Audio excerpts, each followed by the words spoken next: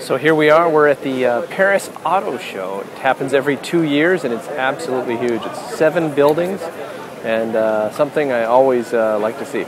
I think this is my 4th time coming to the Paris Auto Show, and so let's go inside and take a look around. Now, when I was here 2 years ago, almost all the cars that were electric, which was just a few different manufacturers, looked something like this, a little golf cart kind of a thing. Today, they've got an entire pavilion that's just electric cars, including a track, just like we saw in the video day that I shot from New York.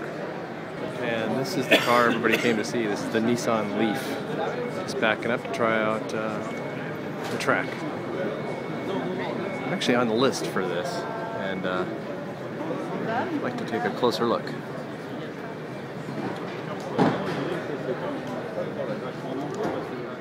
But who needs a Leaf when you can have one of these? Or these. Oh, now we're talking. Okay, I think I just found the color scheme and the car that we need.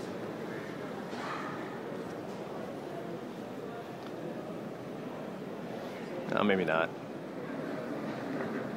Wow, I didn't even know that Volvo was working on some electric cars as well. This is a Renault that's coming out very soon. It's a sedan. It's all electric. Okay, so I found out just where Nissan is.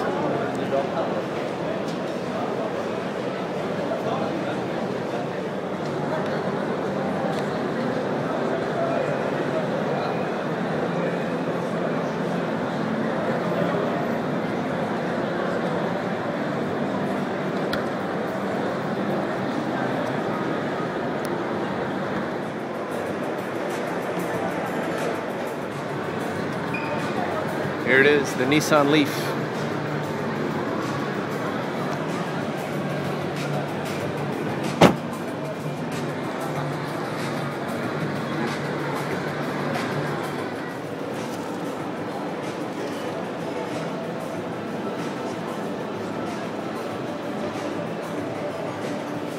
So the seats do fold forward, but you have this battery hump here. Still, that's just as much space as the CR-V almost. Once you fold the seats forward, you can put all sorts of stuff in there. That could be cool. Sit in the back seat.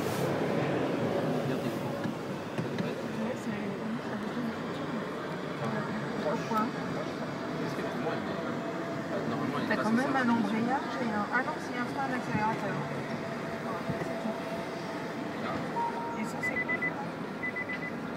Just turned it on.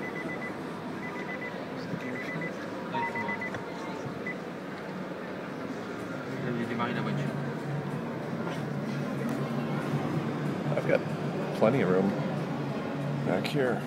Alright, so here's the inside. And one of the unique things is this drive system.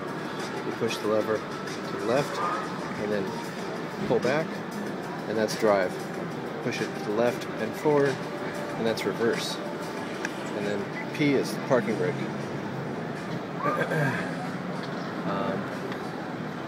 The responsiveness on the map is fantastic. It's about like an iPhone. The only thing I don't like is the glossy plastic ring around there. It's got a couple of cup holders. I don't know what these are. Oh, there's a USB jack. Extra.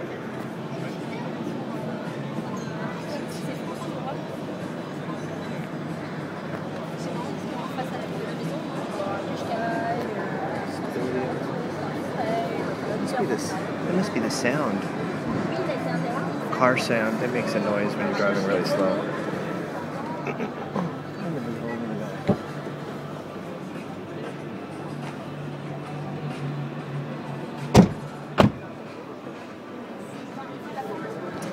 Not too bad.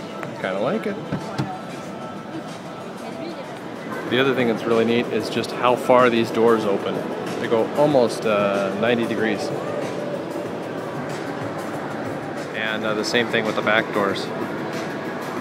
That's about a normal opening.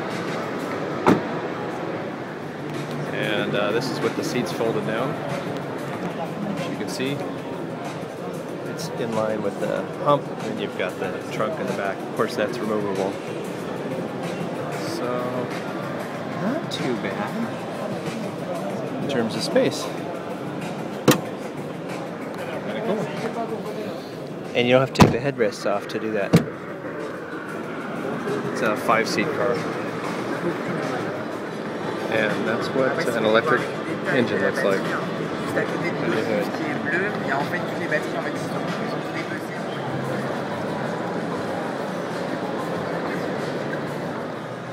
Alright, now here we are at the Chevy side of things. And this is the Chevy Volt, which has basically an APU on board, an engine that charges a battery. The battery goes 40 miles, and then the engine kicks in if you need it. So the idea is not to need it. And you can plug it in at home.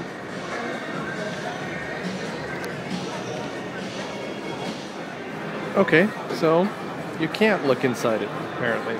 Looked all around, and they don't have one even with the doors open. Kind of sad. Alright, well, this is as close as we'll get.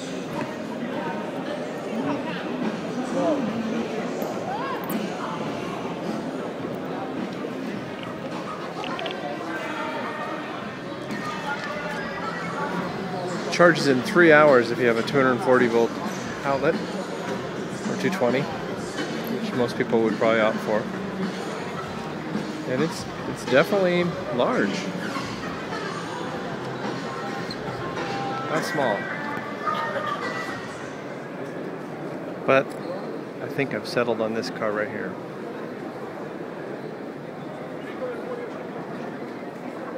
It's, kind of like an SUV, except, for one.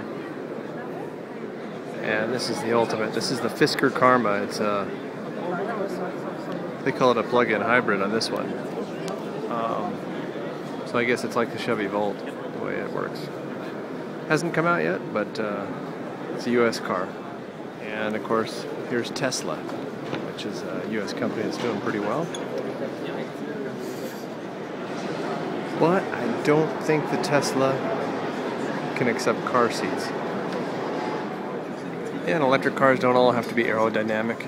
This car, this exact car, drove all the way from Shanghai to Paris, more than 8,000 miles, just by borrowing electricity from the local people. I just watched the movie they made. And that's an adventure.